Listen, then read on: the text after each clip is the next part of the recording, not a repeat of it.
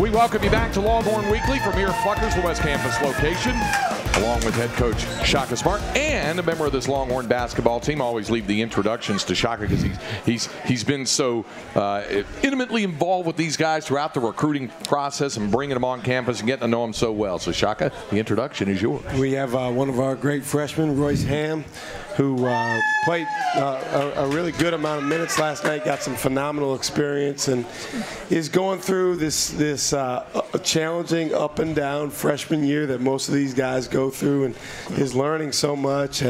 Had a great first semester, and now that he's in his second semester, has his feet under him a little bit better and starting to play a little bit more and more for our team. We're really excited about it. I was really amused by the fact you guys were talking during the break when you asked him if he was nervous, and you said, what, Royce? Not as nervous as I thought I would be? Yeah. Yeah. So what goes through your mind having, coming along and playing some limited minutes, and now coach is going to ask you to play some extended minutes and really be able to contribute? Just come in and play with an open mind. Don't try to think too much and don't try to do too much outside my role. Just play and do what Coach Smart wanted me to do and what the coaching staff wanted me to do and what I do every day in practice. Did he do that well, the way you guys want him to approach it? The thing that I love about Royce is he's the opposite of probably the thing that I struggle with the most as a coach and have the hardest time with, and that's when players have a level of apathy or guys are apathetic. Royce really cares, and I think that is such an unbelievable first step for young guys, is just to have a level of care and concern about your teammates and about winning and about this right here and about who you represent.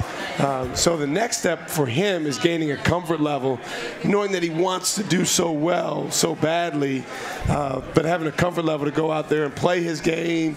You're talking about a guy that scored 50 points multiple times in high school. So, I mean, he can do a lot of things that Longhorn fans haven't seen yet. Obviously, this is a jumping competition that he's still getting used to. Okay, so what did you see in Royce in high school other than those multiple 50-point games at Aldine Davis? What were the things that really struck you about him? Well, he's a multi-dimensional player.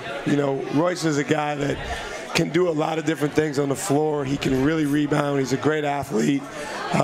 He actually is a good shooter now. We're still working with him on what shots to take and when to take them and the comfort level. But, I mean, in high school, particularly his junior year, actually more so than his senior year, he made a lot of threes. So he's just a multi-dimensional forward who can play away from the basket. He's rugged, so he can do some things around the basket and really good rebound as well. All right, so Royce, what was it that appealed to you about Texas, but also about Coach Smart and the coaching staff? What really caught your eye and your attention about Texas and about Coach Smart? Just coming up here, I visited probably like 3-4 times, and he just made me feel real comfortable. It was like when I got here, the coaching staff, along with Coach Smart, and also the teammates, like we got several teammates from Houston as well, so they made me feel comfortable, and it was just like a home away from home for me. So I really trust Coach Smart, and I trust the team, and I trust the coaches, so it was like, why not? Now, we've talked quite a bit about freshman adjustment, Shaka, and it is difficult, but not just from the basketball perspective, because a lot of folks don't take into account all of the life changes and all of those things, as well as the academic load and all that stuff that goes into being a college freshman. It was quite a bit. I call it the incubation period that these guys go through, and it's different for each player. Everyone goes through their own journey, we say run your own race. Sure. I think for Royce, he's done a very, very good job of coming in and not trying to be someone that he's not.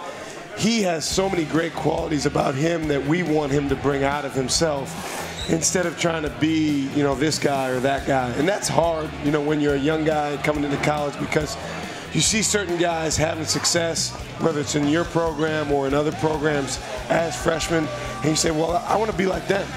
But the journey may not be the exact same for Royce. I think Royce, before it's all said and done, has a chance to be a phenomenal player at UT and win a lot of games. All right, we're going to visit more with Royce Hamm Jr. coming up when Longhorn Weekly with head coach Shaka Smart from here at Pluckers, the West Campus location, continues in a moment.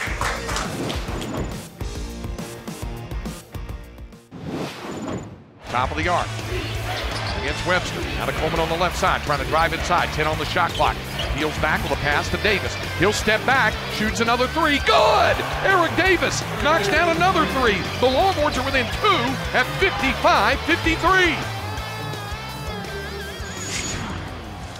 That was part of the comeback for the Longhorns last night. Eric Davis with the three, and Texas fighting back. Royce Hamm Jr. played a lot of minutes down the stretch of that and into overtime with us as well. Our conversation with our guest each week is presented by ZipRecruiter, the smartest way to hire. So, Royce, we talked about the adjustments that you have to make. We heard Coach talking about it. He said the incubation period. What about for you as a freshman? All the things that you have to adjust to.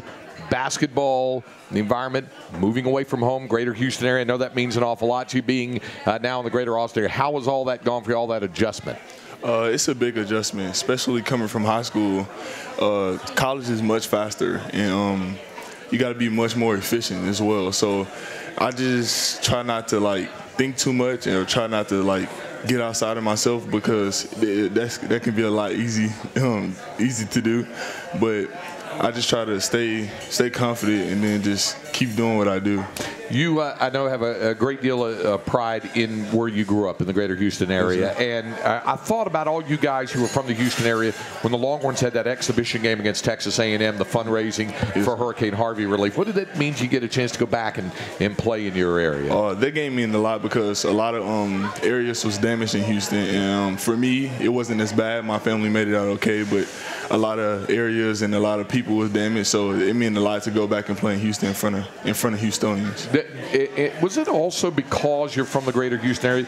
How important was it for you to stay relatively close to your hometown area, 170 miles or so from Houston, because you were recruited by a lot of different places, instead of going away somewhere far away, to stay within reasonable driving distance of home? That was big for me, because, I mean, just like you say, I was recruited by other places, but I felt like Texas was the best for me, and for that place to be right down the road was great. What do you look at as being the important things that you want to develop going forward with your game and as a student athlete overall?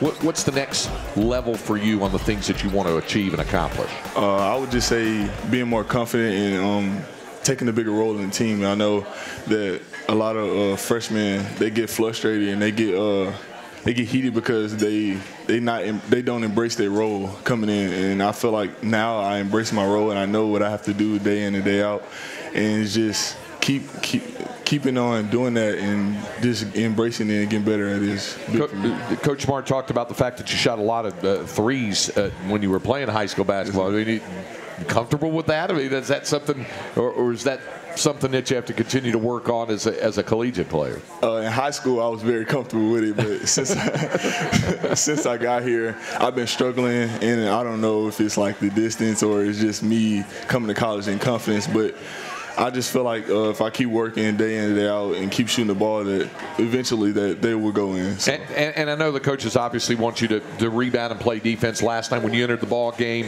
what with the foul difficulty and ultimately players fouling out, you went in, got a big rebound late in regulation.